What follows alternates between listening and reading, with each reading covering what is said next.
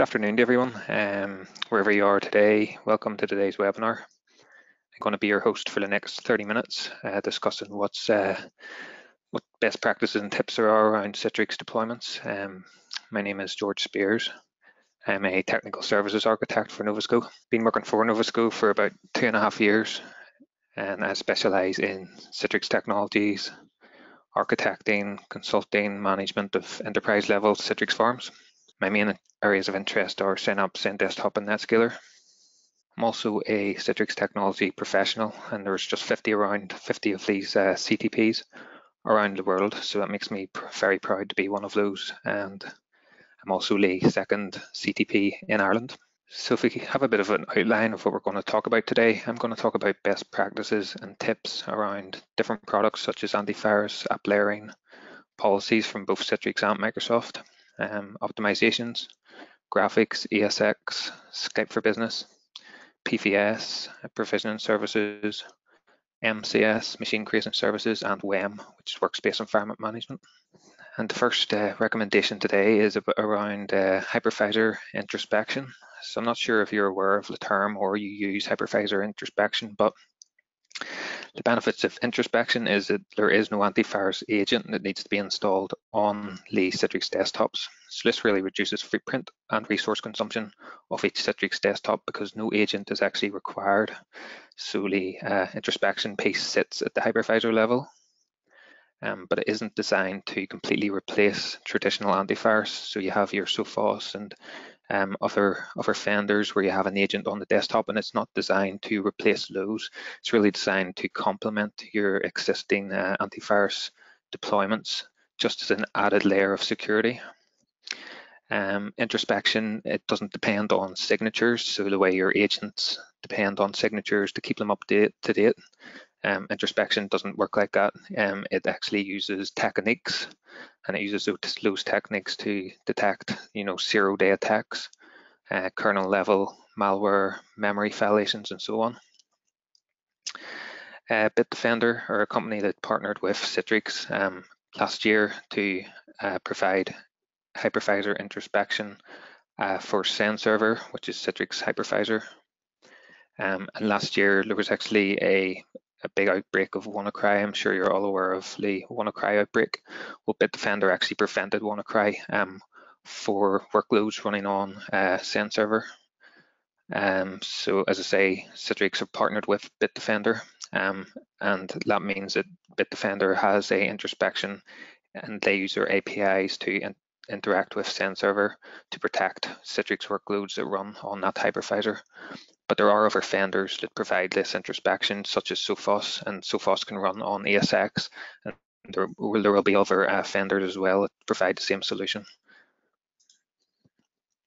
And on the note of antivirus, we can talk about exclusions. So exclusions are always a good idea to exclude certain processes just to make sure that they don't hamper any Citrix level performance. But it's always a good idea to keep on top of recommendations because, antivirus exclusions that you make or implement today aren't necessarily going to be, recommended in a couple of years when new products are released or when old products are discontinued. So it's always a good idea to keep up with the trend of the latest recommendations from Citrix and Microsoft. Below at the bottom of the slide, there's a link from a Citrix blog that gives you a list of Citrix recommended antivirus exclusions. So if you can see in the top left, we've got exclusions for PVS server, and these are just a couple that I've handpicked. So the page file, the PVS fee disks, so the VHD fee disks, VHDX disks. If you look at the receiver for Windows, you've got the self-service.exe process. It's recommended to exclude that from antivirus exclusions. The PVS target devices, you're recommended to, again, exclude the page file, exclude the write cache disk, and so on. So definitely worth checking out that blog at the bottom and doing a bit of a search on Google to see what the latest recommendations are for antivirus exclusions. But as always, it's good advice that before you do any exclusions, you should consult with your security teams. App layering, I'm not sure if anyone here uses app layering, but if you do, sometimes I get asked the question of, are you allowed to join the packaging machine to a domain? And it's fine. You can join the packaging machine to a domain, but just make sure to remove it before finalizing an image. So in my opinion, the only layer that should be joined to the domain is the platform layer. You might wonder why some of the packaging machines need to be joined to the domain. So one good example would be when you're creating security accounts, such as if you're creating local user accounts, or if you're, for example, adding a domain admin account to the local administrators group. You can only do that in the OS layer, and the reason being is the OS layer is the only layer that can write to the SAM database, which is the Security Accounts Manager database. And to add, obviously, domain admins to a local administrators group, you need to be on the domain. So the ultimatum here is, yes, it is fine to add your packaging machine to the domain, but just temporarily add it. Once you're going to finalize, make sure you remove the packaging machine from the domain before you finalize the layer. And on the note of app layering, when you're creating application layers or when you're installing, say, for example, the Citrix VDA, don't copy any of the installation files or the ISO files down to the packaging machine. So I was at Citrix Synergy a couple of weeks ago. I was just around 2 weeks ago, and Ron Oglesby from Citrix, he actually made this point, and it makes sense. If you have, for example, Office 2016, and you're going to create a app layer from Office, if you copy the ISO file, and the ISO file could be 1, 2, 3 gigabits, if you copy that to the package machine, straight away your application layer disk will expand to 1, 2, or 3 gigabyte. So you really don't want that. You want to make the application layer as small as possible. So what you want to do is when you're creating applications, make sure you just run the installers from a network share, just to make sure that you're not expanding the layer any more than you should. Citrix policies, as a general housekeeping tip, you should always go through and review certain policies, review what you don't need or what you do need. You know, you've probably through your career deployed many different versions of Citrix farms, you know, from 6.5 to 7.1, 7.6, up to 7.15, up to 7.17, and throughout all those deployments, you know, there's different Citrix policies that are created, and there's different policies that apply to different operating systems and different versions of Citrix farms. So often you'll find that people will create policies and then they forget about them, and those policies as they upgrade don't necessarily still have to be there. So it's a good housekeeping tip is to just go through, maybe even if it's only twice a year, you know, every 6 months, go through your Citrix policies, just have a review and check, you know, do I still need this, or do I not need this, and just do a bit of a cleanup. It's also wise to check policies that are enabled by default. So for example, at the bottom picture, you can see that, you know, audio redirection is enabled by default, network drive redirection and client drive redirection is enabled by default, but that might not be ideal for your organization. Maybe you don't need that. So it's always good to go through and look at the policies that Citrix are enabling by default, and just make sure that you just disable what you don't need, because it will reduce the amount of virtual channels, ICA virtual channels that are running by doing that. Citrix policies, don't apply policies that don't apply to your VDA version. So this is a good example. I've seen this before. You know, you're applying the session limit policy to server operating systems, and then you wonder why it doesn't work. So if you look at the bottom, actually Citrix Studio tells you that this policy only applies to certain desktop OS VDAs. So make sure when you're creating policies and applying them that they actually are applying to both your server or desktop OS, and make sure that they're applying to that version of VDA that you're using as well. Citrix have a couple of built-in templates that they've created since SynApp and SynDesktop 7.6 Feature Pack 3. So you can see here, high server scalability is one, optimized for WAN is another. So these are really good starting points to get you up and running, get you off the ground. So if you're, for example, you depend on a good WAN performance, you could start off with using the optimized for WAN template, and that just includes different policies that Citrix have enabled based based on their recommendation, but you can further tweak that policy template to your liking. So this is a good place to start, good building blocks for your policies. Disclaimers, I guess pretty much every company will probably use disclaimers to some degree. So when you're logging on, you have maybe a security message or a message to accept the terms of your computer or ICT usage policies. So what I find is, we have policies or disclaimers on Citrix desktops, and maybe users could log on and maybe to go and grab a coffee. It's in the morning, and the desktop is still waiting for the disclaimer to be accepted. So what this actually does is, whilst the user hasn't accepted the disclaimer, the Citrix Director monitoring tool still is recording the logon. So if, for example, a user walks off and the disclaimer is sitting for 1 minute, that will add to logon time in Director. So it will really skew your logon monitoring and your reports. So what I tend to do is actually disable disclaimers on the desktop and move them to the storefront user interface. Or if you're using NetScaler, move the disclaimers to NetScaler, the main logon page, so that users accept it and log on at that stage. And when they launch your desktops, it goes straight through, and we get better accuracy for our logon times in Director. AD sites and services, if you have sites that span multiple geolocations, so maybe, for example, you have an office in London and an office in New York, it's always best to configure sites and services to match your organization. So you'll have a site for London and you'll have a site for New York, and there will be subnets associated with those sites, and there will be AD controllers, domain controllers associated to those sites as well.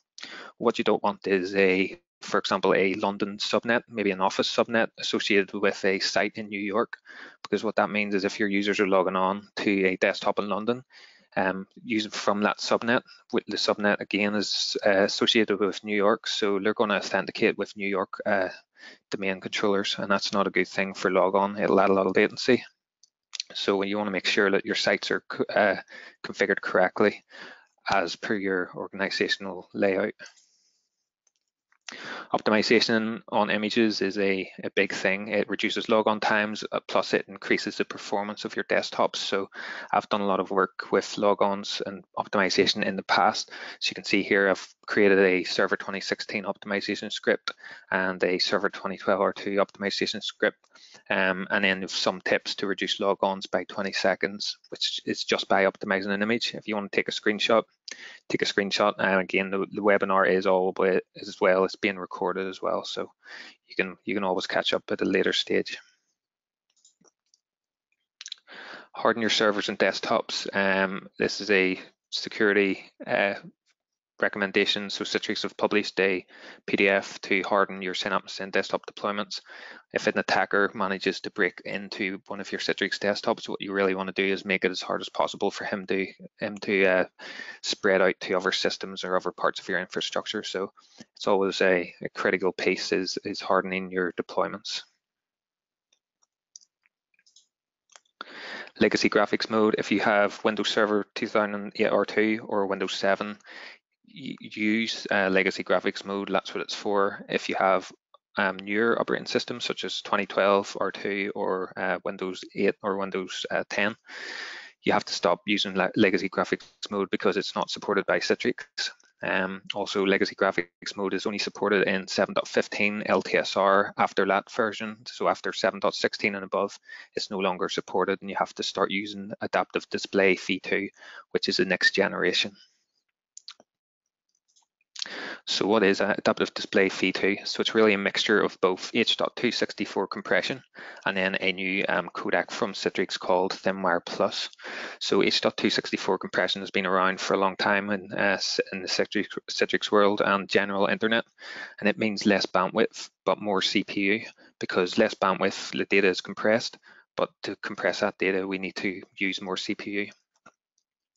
And then ThinWire Plus, it doesn't use that same level of compression, so it takes up more bandwidth, but at a cost of less CPU. So it's really, you now have the option. So we're using Adaptive Display V2.